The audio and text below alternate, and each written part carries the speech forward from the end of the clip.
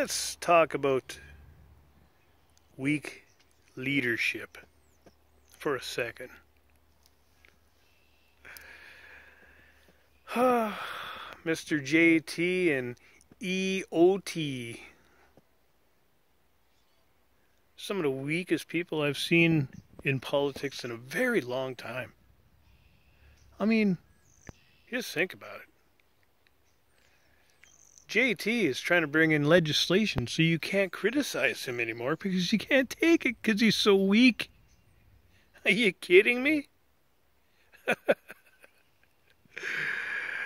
Which makes you wonder, if he's that weak, there's predators out there. Who's preying on him? Who's really running the show? Because if he's so weak that I'm making him cry for criticizing him. Are you kidding me? Oh, so you got old Tool out there now, and the two of them, it's liar versus liar. This is incredible. Where have we ever seen this before?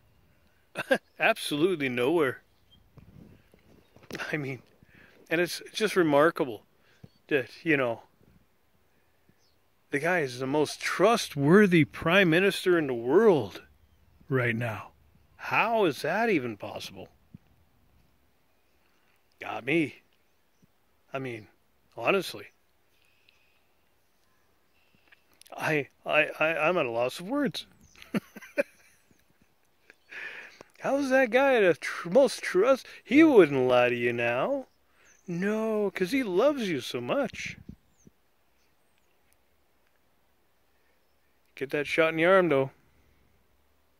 Have to make it happen one way or the other. Old Mr. Ford there says, hey, I'm going to show up to your door.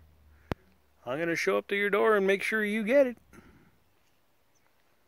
I don't know. Sounds pretty desperate to me. Doesn't make any sense. Well, don't criticize them. You might hurt their feelings.